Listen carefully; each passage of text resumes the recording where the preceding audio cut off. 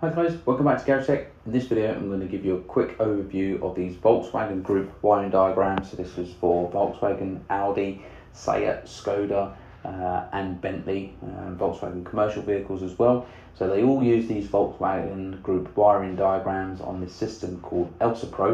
You can also get another version which is called Irwin, which any garage can kind of subscribe to use. But if you're new to Volkswagens and you've not used these wiring diagrams before, you may find them a little bit tricky, so hopefully this will help you out. So to jump right in, over on the left hand side you've got your different wiring diagrams. So obviously there's not one whole great big wiring diagram for the whole vehicle. They're kind of split into all individual little areas. So particularly for like the Volkswagens, they tend to use one which is called basic equipment, which will have all of the things like your horn, your wipers, indicators, light switch, etc. So as the name kind of suggests, basic equipment, it tends to be all of the things that the car comes with from standard, and then anything else is an additional wiring diagram. So I'm just currently looking here at a Bentley Continental GT. So I'm looking at the onboard power supply control unit. So at the top it gives me the name, and then over at the side here you've got the wiring diagram number and then the page number. So obviously as you scroll down, the page numbers continue. Okay, so some of the important things that you need to know about these wiring diagrams, I think the first or the most important part is these track numbers at the bottom. So you've got these track numbers that go all the way along. As we stop at 14 here, and then if we go down to the next page, it goes to 15, and then that continues on and so on. So these track numbers are really important because they correspond to the numbers that these wires are within these boxes. So these are kind of like the continuation boxes. So this wire here comes down to here. It then says number 15. So this wire then continues onto this page at track number 15 to where this 14 is. So it's quite nice and easy. This particular one you can see on 14 there. So if we scroll back up, yeah, it's this red and blue wire, and it continues up onto this track number here.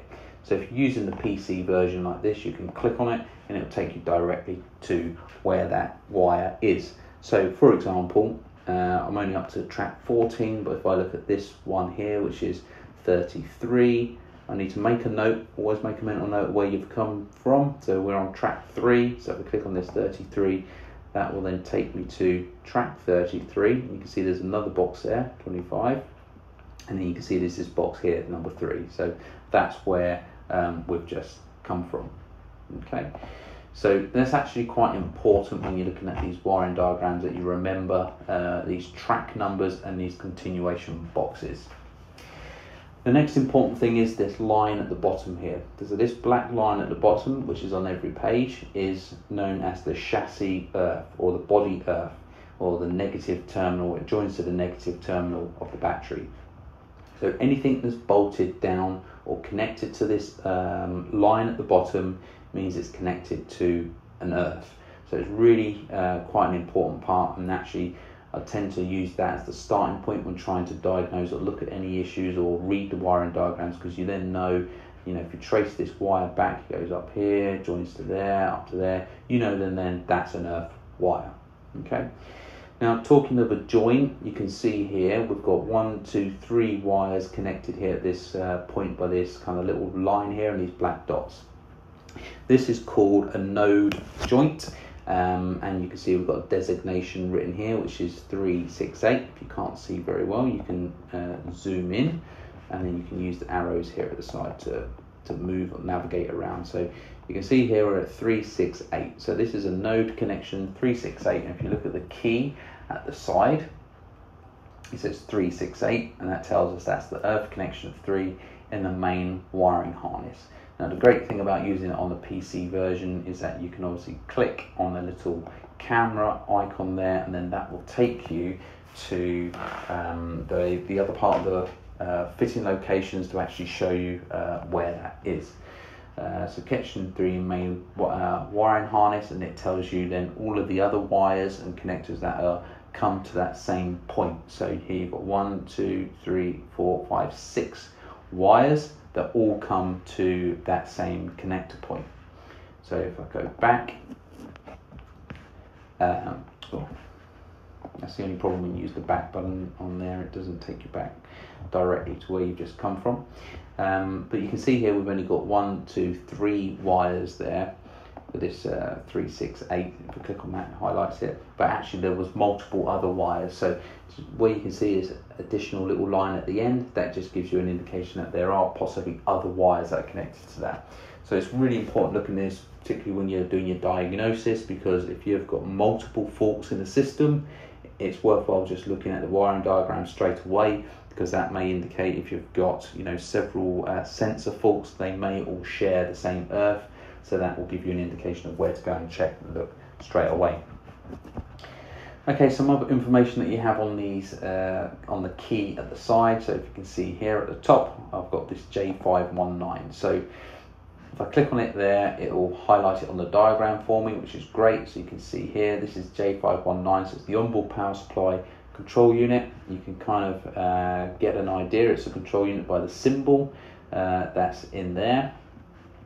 And that will then just give you some information as to what it is that you're looking at on this diagram.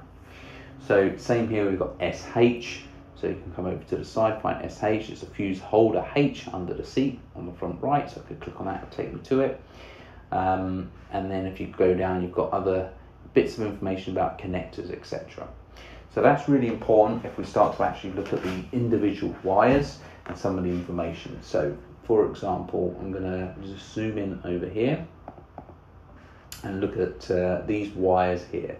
So this just kind of indicates it's the male and female end of the wire, and then you've got T73AB. So if I look at the side, we've got a T73AB. So it's 73 because it's a 73 pin connector. That means it has the potential to have 73 pins or wires in it. It doesn't mean it will, but it just gives you an indication of the size of that plug connector. And for this particular wire that we're looking at is pin number 63. Okay, now you need to be careful, because if you look at these two wires here, you've got a T73AB and there's a T73AA, both going at pin number 63. So you need to be just very mindful and cautious when you're looking and doing your diagnosis that you're getting the exact wire, because it could be quite easy to go and backpin then into the wrong connector, thinking you've got the right one. And there's just a slight difference between the AB and the AA. They both say it's in a pin number terminal 63, but you could just accidentally get the wrong plug. Now, the great thing about obviously using these diagrams like this, you can then just click on the icon at the side here. So here it gives me the plug information. So just wait for it to load again. So 73AB, and then you've got all the other individual wires. So if you're wanting to count them along, you can, but you've got an indication of what number it is. If you look closely in the plug, you'll be able to see it. So you've got number 1 up to 12. So 1, 2, 3, 4, 5, 6, 7, 8, 9, 10, 11, 12. And then you goes in 13 up to 37, 38 over to 62, and then 63 to 73. So it'll give a bit of information so you can then trace along to find your actual wire. So 63, 64, 65, 66, for example. So let's go back. Okay, so we was here, we was looking at pin 63, wasn't we? So I'll zoom back in again, because after the 63, you've got this KL31. So this KL31 gives you a bit of an information on what this actual wire is. Is it alive? Is it an earth? Is it a signal wire, etc.? So it just gives you some more information. So KL is kind of the German abbreviation basically for connector or connection terminal. So that's just telling you it's a connection terminal, and it's 31. So 31 in the DIN standardization is an earth. So we know 31 is earth and 30 is battery live. So if I look at this wire over here, for example, you've got KL30, so you'll know that that's a live wire, and this one is an earth wire. Over here on this terminal, you've got LIN, so that stands for LIN, so it's a data communication wire, so you know that's a LIN data communication wire. Not all of them have that information on those, so if we look here, for example, there's T4, 4DX/3. It doesn't have any other information, so you'd have to actually follow that wire to find out where it goes. And it's quite nice and simple on this one, because you can see it then goes down to here, down to there, and down to here, and then down to an earth point. So it's quite easy to trace that back, and we know that's an earth. Some of the other bits of simple information, obviously you've got the wire thickness and the wire color here, so it's a 2.5, 0.35, and then you've got a BR, which stands for brown, so if you're not sure, it's on the diagram, so BR brown. Then you've got an RT and a GE here, so this is a red and yellow. Now, obviously this is all based from German, so you've got the German abbreviations obviously for all of the colors. And just to note as well, where you've got the RT and then GE, so the RT is red, so that's the main color, with then a yellow striker through it. So the main color is red with then a yellow line through it, or trace. Okay, so let's scroll back to here, because the other thing I wanted to show you is some more continuation information. So this control unit J519, it's got an arrow here, so we need to know that this control unit continues on to the next page. But something quite important just to show you is this zagged kind of off-cut line here. This just indicates that it's not showing the full control module or the full control unit or component.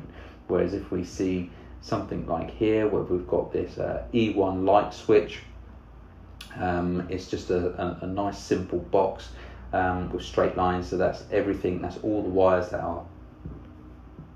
That's all the wires that are connected to that actual light switch. Whereas here we've got SA, which is a fuse board holder. You can see jagged lines. It's only showing us for this particular diagram that one fuse for that SA.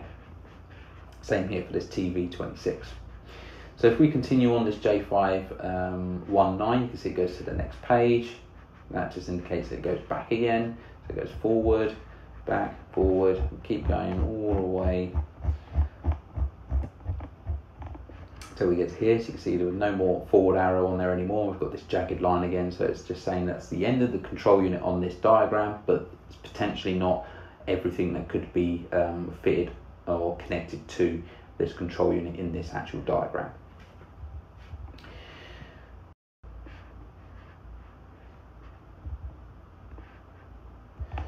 Okay, so the next thing I want to show you is some of these other continuation lines and node joints. So for example, here's one.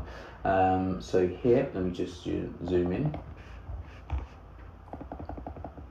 You can see here we've got this kind of lone wire coming down here. It's a 31, so we know it's an earth, and it's then got this line here with 397 at the side. So 397 tells us an earth connection. It's a 32, earth connection 32 in the main wiring harness. As I said before, it's a node connection joint.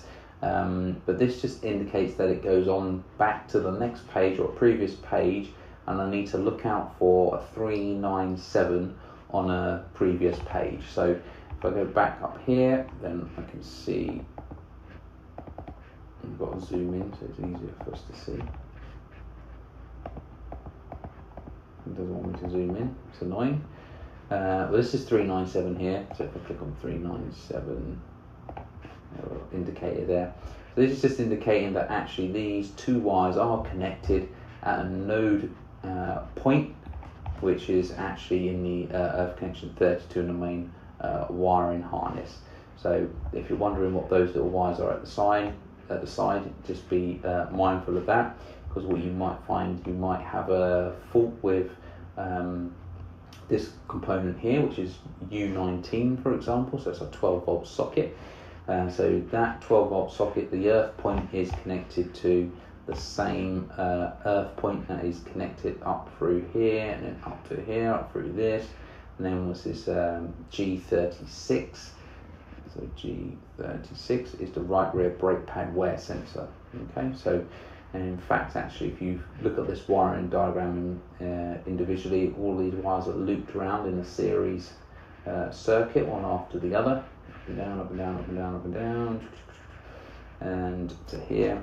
So potentially, if you had an issue with your brake pad warning sensors and your 12-volt socket, it could potentially be an issue with the earth point, because it's sharing the same earth, those two components. So it's little simple things like that make the wiring diagrams easy to diagnose issues and faults. So I think as a basic overview, that's pretty much all the quick, easy stuff. What I'll do is I'll upload some more videos just going through in some more detail how to actually follow and trace lives and earths on these diagrams to really help you kind of diagnose any issues or faults. But in the meantime, just drop some notes or comments in the section below, give this a thumbs up, and if you haven't already, hit the subscribe button. Okay guys, thanks for watching, take care.